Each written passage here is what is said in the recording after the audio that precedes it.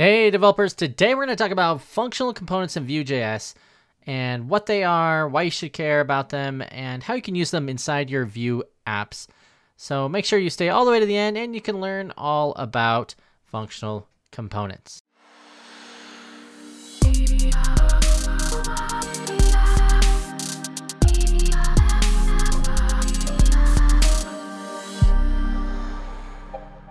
Hey, and if you don't know, my name is Eric. I'm a full-stack software developer.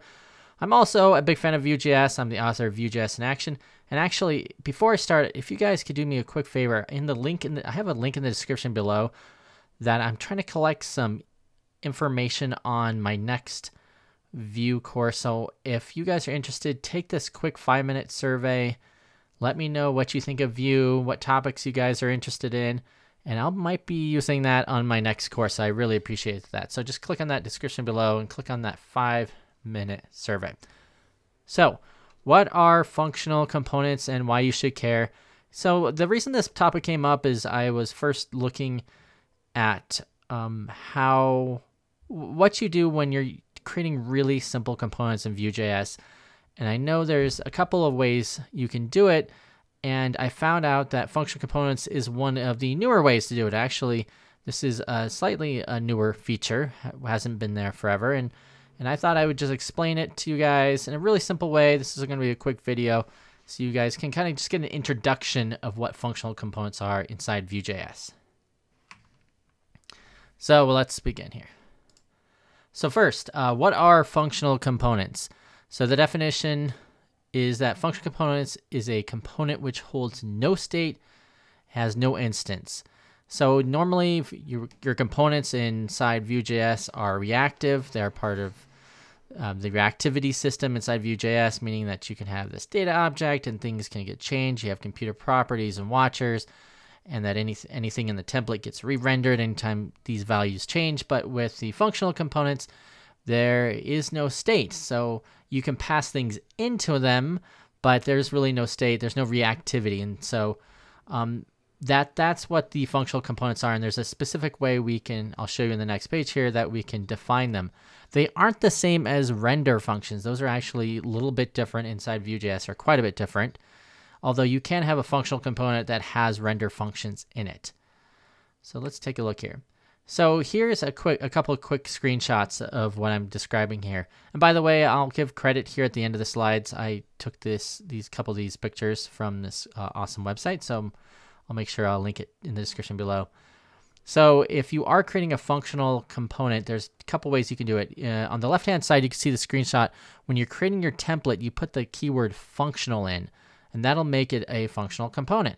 Otherwise, you can also, you don't have to do both. You can do one or the other. On the right-hand side, you can also put functional : true, and that'll also make it a functional component. You can see here, that's render H right there. That is a render. That's basically what I said here, that render function. So that is different. So that render function is a way that you can create a component without having that template tag at the top. And so this functional true means it's a functional component, and this is how you do it with single file components.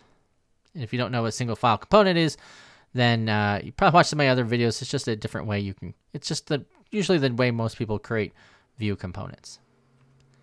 So why would you want to use this functional type component? So first is speed. So functional components, since they don't have state, you don't have like the extra initialization in the Vue system, the Vue reactivity system, so that makes it much faster.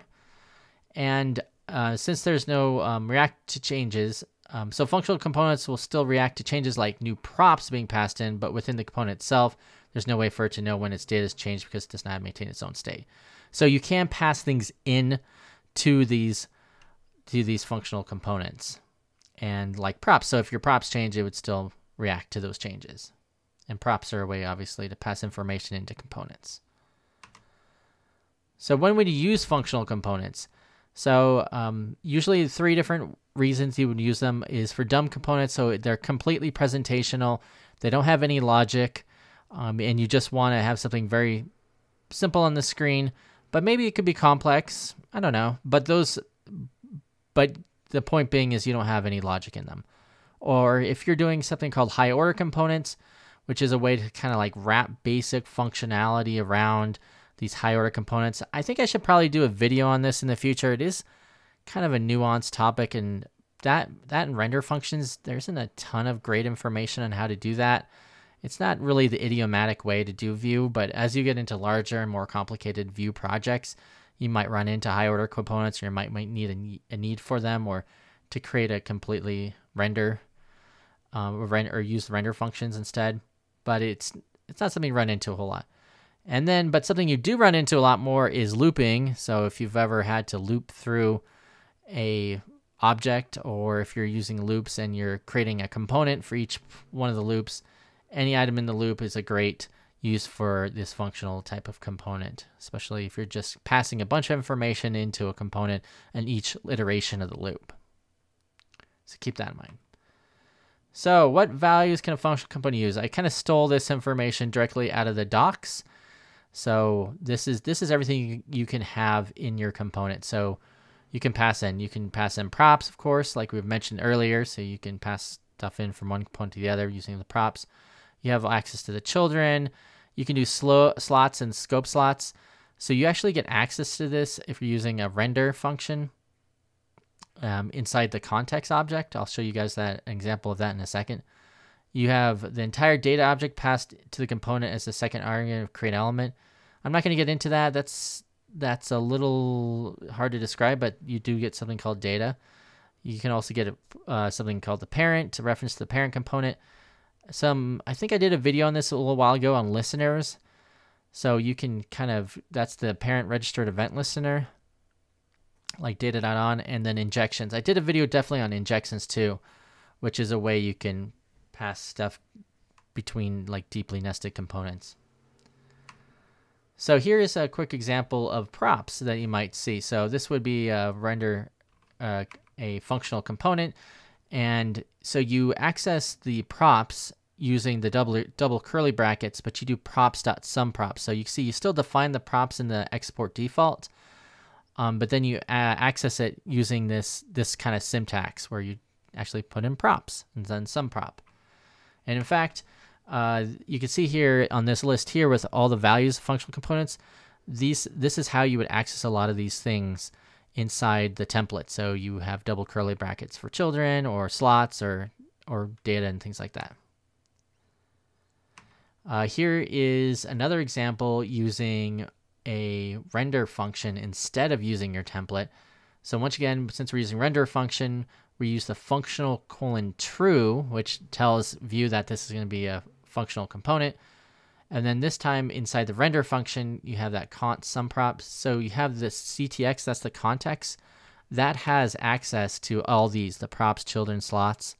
So you can do ctx.props.sumProp, and now sumProp will be able to be used inside your render function. So at this point, you can actually return h, and then your tag name, and then sumProp, or you can then do a bunch of nested returns inside there and create your whole render function. Once again, render functions are a little less idiomatic, so they're not quite as common as just the way using templates. I actually prefer to use templates, but there's some instances you may want to use render functions for different types of components. So one other last thing I wanted to show you guys, and certainly this isn't fully 100% encompassing everything that functional components can do, but I think this is a pretty nice one that you want to know, is that you have this $options. So you can create like custom methods. So instead of doing a computer property, which you can't do inside a functional component, you could still sort of create your own methods and do some things. So it allows us to have access to methods in our object. So you can see here's an example of it. We have this template functional at the top, describes it's a functional. And you can see you have that $options.user full name. So you see inside here in the export default, I don't have a list of methods, but I do have a method called user full name, which requires a user as one of the parameters to be passed into it, and then it returns user first name and user last name. So you could think of this as almost like a computed property, but it doesn't have it doesn't act like a computer property. It's not going to, so once you do it like this, it's not going like a computer property remembers what you've done last time on it, and that it doesn't try to re-render it a million times over again if the values in it don't change. This is a little different. So this will actually keep running as long as you have this in here. But it's a kind of a quick way to get a method inside your functional component. So $options, and so you basically get that available to you. So that's all I wanted to cover today. That is functional components. So if you guys have any questions, you can tweet me at ErikCH or leave a comment below if you have any questions about functional components. Like I said, this is a quick preview of this. If you guys really like this video, I can do another one, and we can maybe even throw in some real world examples, but I wanted to keep this around 10 minutes long, which it is.